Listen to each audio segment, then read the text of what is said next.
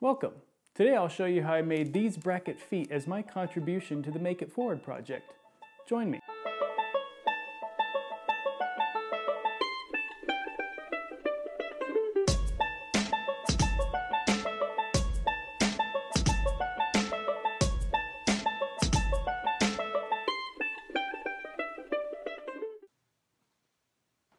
Hi, I'm Sean. Welcome to Spunjin Works. What I have here is the current state of the Make It Forward project, a collaborative project that myself and 5 other craftsmen have been working on over the past several months.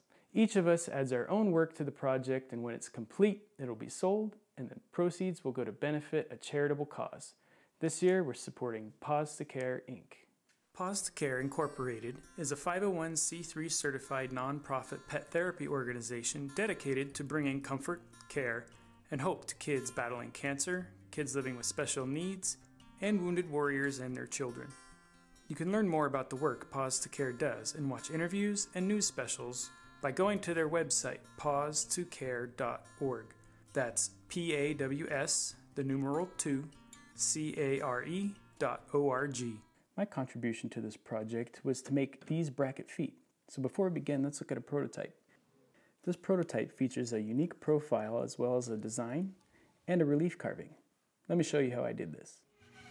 To make these feet, the material needs to be milled and resawn at the bandsaw. Be sure to use a push stick to keep your fingers away from the blade as the material passes through. Now the piece is book matched to make 2 pairs of feet. Then the stock is ripped to width at the table saw. Using an MDF template, I draw the first profile at one end of the walnut stock and cut the waste away at the bandsaw. Relief cuts may be required if the bandsaw blade is too wide to cut tight curves.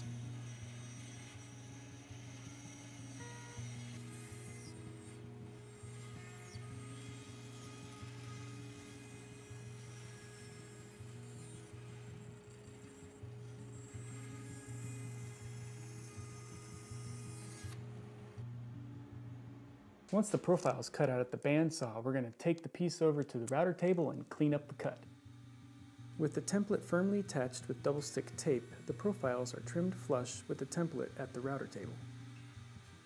Be sure to use a guide pin to pivot off when starting the cut, and be aware of the end grain orientation when flush trimming. With the profile cut on all 8 pieces, it's time to join each pair to make 1 foot. Again, I use double stick tape to fasten the workpiece to the miter fence and a stop block for proper registration. With all 8 pieces cut, it's time to strengthen that miter joint with a spline. To do that, we're going to need a jig. This jig holds the work at a 45-degree angle, and without tilting the table saw blade out of 90, I can make a cut to accept the spline. Be sure to hold the jig firmly against the miter gauge and keep your fingers clear of the blade. Always be aware of the blade height and where it will exit the work. The diameter of the router bit smooths out the detail of the template, so to refine the shape of the profile, I use a chisel to define the points where the 2 curves meet. Use a slicing motion when paring against the grain. A sharp chisel helps. Now the feet are ready to be glued. I add a bit of glue to the spline kerfs and the joint surfaces, and then press the pieces together, making sure the ends and edges meet. And sometimes I use a lot of clamps. With the legs ready to be profiled, in order to do this at the bandsaw, we need another jig.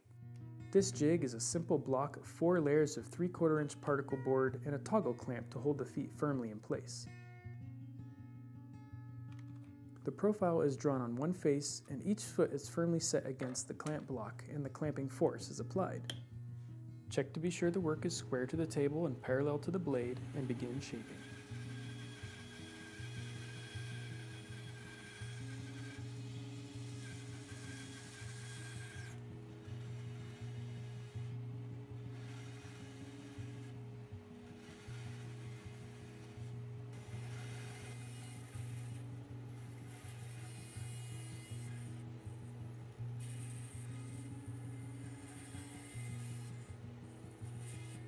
I use a pulling motion across the blade from back to front to further refine the curve without cutting too deep. cut the other face, the clamp needs to be repositioned to the other side to hold the work. Notice the profile does not need to be transferred again, as the end grain from the first profile is revealed. This is a guide to follow for the second cut.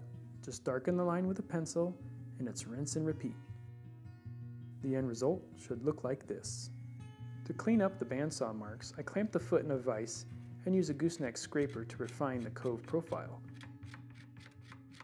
The very last detail to mention before we go to final sanding is how to make this relief carving in the foot. First, with the work secure in a vise, I draw the boundary lines for the carving. Then I use a sharp chisel and slowly approach my lines, being sure to sever the end grain as I pare to prevent breaking the detail. Take your time and enjoy the process. After finish sanding to 220 grit sandpaper, I apply an oil finish. The first oil finish is Danish oil. It goes on real easy and it brings out all the color in the maple and the walnut. Danish oil has become my favorite finish to apply before an oil varnish. It highlights the grain and figure remarkably well.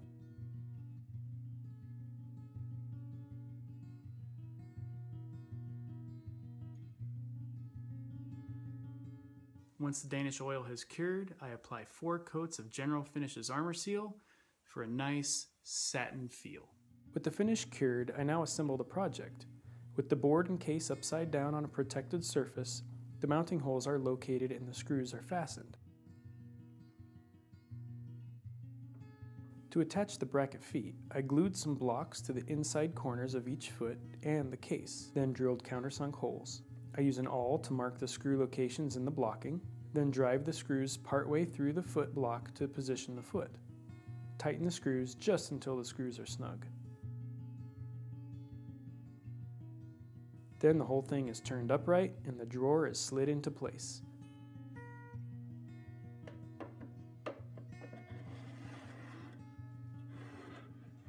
Now it's time to admire everyone's craftsmanship.